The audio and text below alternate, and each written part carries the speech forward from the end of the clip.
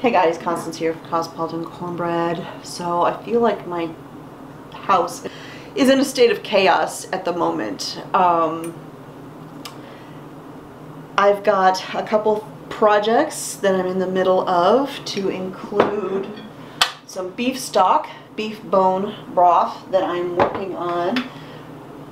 Was just getting started with this, realized I was missing an ingredient, so Mr. Smith ran to the store for me. He needed to go to the store anyways, but he ran immediately to the store to get what I needed.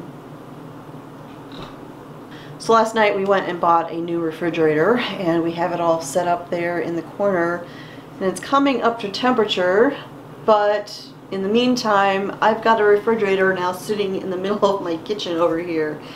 And it just feels like everything is in a state of chaos. So, about the bone broth. I've got about 7.5 to 8 pounds of bones here. These are neck bones and beef shank bones, things like that.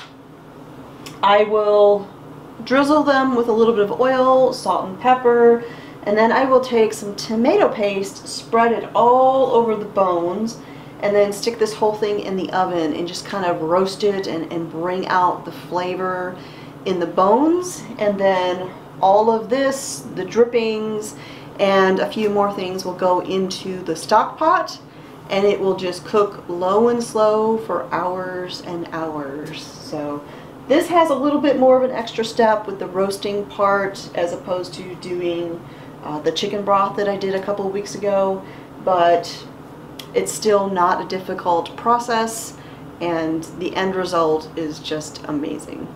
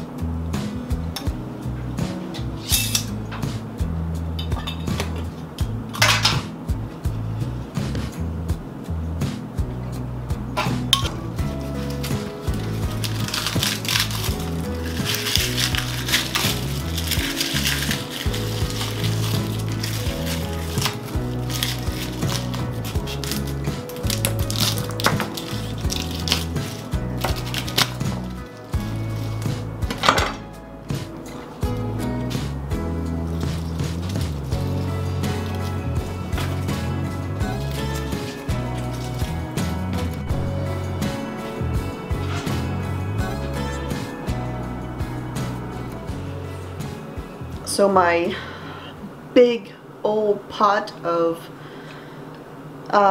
beef stock ingredients is filled, brought up to a boil, and then I put it down to a simmer, and it's just going to cook and cook and cook for hours. So once that gets done, I will strain out all of the liquids, or I should say strain out all of the solids so I have the nice clean liquid. I'll refrigerate that overnight so I can remove all the excess fat from the top, and then I will can it all up tomorrow. So that'll be tomorrow's mission. I actually have a friend who's going to come over for a visit tomorrow, so she may be able to come over and help can. So another thing that I'm going to do is start working on my grapes. I have a couple gallons or a few gallons of grapes in the freezer that we picked from the grapevine a few weeks ago, and so I'm going to start working on those. I'm going to make muscadine jelly out of those.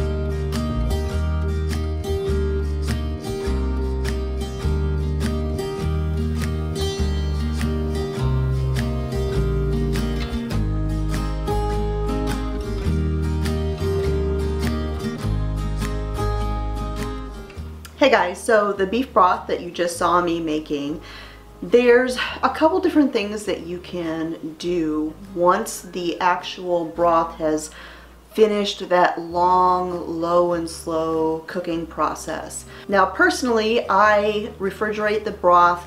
I remove the fat from the top before I preserve it. Now, if you don't want to do that, that's completely optional. I just choose to do that simply because a lot of the reading that I have done has shown that if there's a lot of fat in the broth, that when you can it, sometimes that fat can over time cause it to have a little bit of an off flavor. And so just as a precautionary step, I go ahead and I refrigerate the broth so that all of that fat hardens on top and I can easily remove it. Now, when you are refrigerating it, I happened to have 2 refrigerators at the time, so we kept the refrigerator that we were emptying out plugged in for an extra day so that I could fit that giant stock pot in there and cool it down.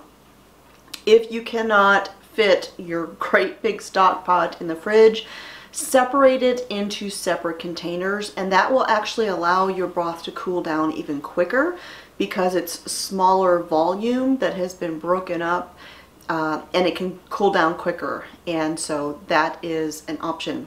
Now, whether you choose to remove the fat or not is totally up to you, as I said. And then you have a couple choices as to how you can save all that beautiful broth that you have just made. Now, you can pour it into freezer containers and freeze it that way. You can put it into freezer bags and freeze it. Those actually kind of stack pretty easily. Personally, I like to freeze things in freezer containers because I don't really trust freezer bags all that much. However, I choose to can it. That way I'm not reliant upon electricity or using up my limited freezer space. And I have the pressure canning details as far as the weight and processing time and all that on my website, cosmopolitancornbread.com, where I also have the complete recipe for the beef bone broth that I just made. And I will put a link to that underneath this video if you are watching this on YouTube. If you are new here, I do at least 3 videos every single week. And over on my website, I have got hundreds of recipes and articles for you to enjoy. And don't forget to sign up for my free newsletter and never miss a thing. So that is it for today. Thanks for joining me again here in the Homestead Kitchen. I will talk to y'all next time.